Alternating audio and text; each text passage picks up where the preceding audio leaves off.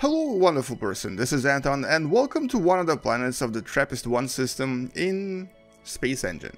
Today we're actually not going to be using Space Engine or Universe Sandbox, but we're going to take a look at a very interesting browser-based application that NASA has been developing for people to explore and to try to imagine different worlds out there.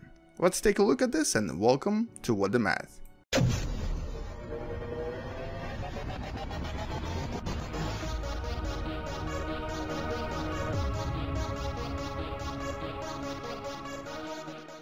So the website is exoplanets.nasa.gov.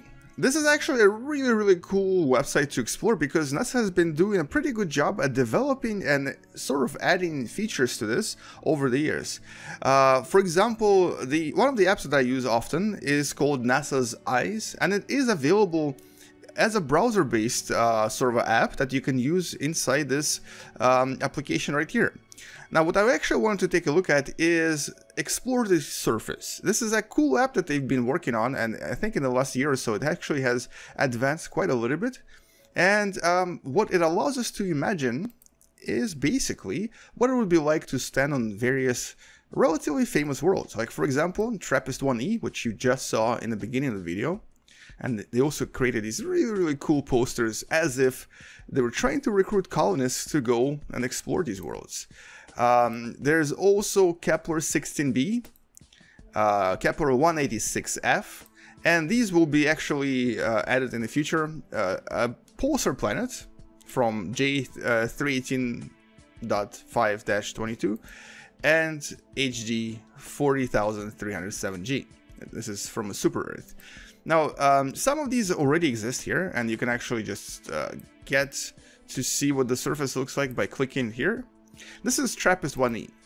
Now, as you explore this surface, which doesn't actually look as good as Space Engine, it actually does have these really cool, I guess, teachables. Basically, there's a bit of education here. First of all, you can click on things, and those things will actually explain the science behind certain features and explain what we understand or don't understand about certain things here. So obviously there's some hypothetical water here. There is the neighboring planets, TRAPPIST-1b, TRAPPIST-1c, that you would see in the skies. And somewhere over there is TRAPPIST-1d. Unfortunately, it's not visible right now. This is all kind of in 360, so you can actually explore this if you have some sort of a 360 device. But it is kind of cool. Obviously, there is not a lot of features here and not a lot of things to do. And I wish you could actually move around and kind of explore the surface. Hopefully they'll add this in the future. But they've been working pretty hard at adding these, and I'm already pretty impressed with what they actually have. So this is TRAPPIST-1E. Let's take a look at the other two planets that they've already added, starting with Kepler 186f. Now, this is one of the most likely places that we could potentially find liquid water on. And so here they actually create a button called Add Atmosphere. You can click on this and look at that. This is absolutely awesome. When I actually clicked the button the first time, it really impressed me. I don't know why. Obviously, you can do all of these manually in Space Engine as well, but here it's kind of cool to see a planet transform from atmosphere-less to a planet with atmosphere. It does look kind of cool. They also talk a little bit more about the type of clouds you might expect here, and potentially life as well. So they actually added grasses here, hypothetical plant life, just to kind of give you an idea what we might be able to find here if there is actually any life. Now, because this is a red dwarf, everything here is a lot more red than it would be on planet Earth, so everything kind of looks like as if it was Mars, I guess, with most likely blue sunsets, blue sunrises, and a lot of red during actual midday. There's another planet here, and this is actually the last one I'm going to take a look at, and this planet is called Kepler 16b, and the poster here says, "Where your shadow always has a company." And I really love how they made these posters. They look really kind of retro and very appealing, actually. If I was trying to recruit colonists to go here, this would do it for me. And anyway, let's go explore the surface. But by the way, you can actually get these posters by downloading them, by pressing this button here, and use them for whatever reason you want, because these are freely available from NASA.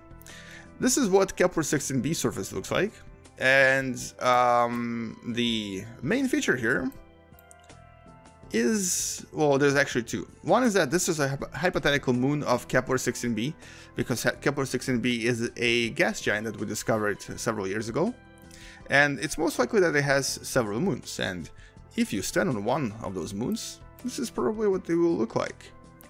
And the feature here is the double shadows, because there are two stars, 16b, a red dwarf, and 16a, which is a K-type star, a little bit smaller than our own sun. You actually get two shadows, one a little bit stronger than the other, but no matter where you go, this is kind of what you'll have. You'll always have two shadows.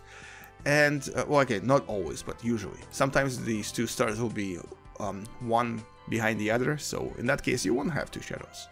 But this is kind of what, I guess, Tatooine was like for Luke Skywalker back when he was on Tatooine. And this is probably our most Tatooine-like star system we discovered so far, at least in the last few years. There are obviously other stars we discovered that are either dual or even triple stars, but this one had a planet, and we think that there were moons around this planet as well. So in that sense, it's most likely that if it comes to an actual Tatooine-like appearance, this is where it's at. And you can once again explore these by clicking on these planets and stars, and also various features around the simulation, just to see what kind of science you can learn. Now obviously this is really simple, even compared to Space Engine, but still, this is cool that it's available in your browser, and it's really great that NASA is still developing these pretty much full time. There's a lot of other stuff here. Right here under the menu you can actually find a lot more stuff, such as Exoplanet Travel Bureau, Strange New Worlds, Historic Timeline, Explorer, Alien Worlds, and so on. And a lot of these are actual simulations, like for example, let's go to Strange New Worlds, let's click on, I guess, Kepler 22b, and this will actually load yet another simulation that is now basically NASA's eyes. This is NASA's eyes on exoplanets, where you can take a look at individual planets and they'll all get loaded and processed, and you'll get to see what the actual planet might look like based on NASA's estimations. This just means that you don't really have to download anything, because NASA's eyes is an application that you have to download and install, but here you can access pretty much everything from your browser. And you have these other buttons here, like for example, you can compare things to Earth, right here. You can also compare them to Jupiter, or you can compare everything to our solar system. So there's a lot of really cool features here, and just the fact that it's all browser based is quite impressive. So hopefully NASA doesn't stop developing this website, because it is super cool, it's very educational, and it's actually very appealing as well. I do love how they're going for this really cool exploration theme, and basically has a lot of really interesting tidbits that are not too difficult to understand. So do check it out. It's exoplanets.nasa.gov, and the link for it is in the description below. Other than that, that's actually all I wanted to say. Play around with this. You might actually explore something and discover something you didn't really know about our universe or our galaxy. And if you do find something really cool, do post it in the comments below, just so that other people can find it as well. Anyway, that's all I wanted to say in this video. Hopefully you enjoyed exploring this, and hopefully you'll check it out as well. Thank you so much for watching, guys. I'll see you tomorrow. Come back tomorrow to learn something else. Space out, and as always, bye bye.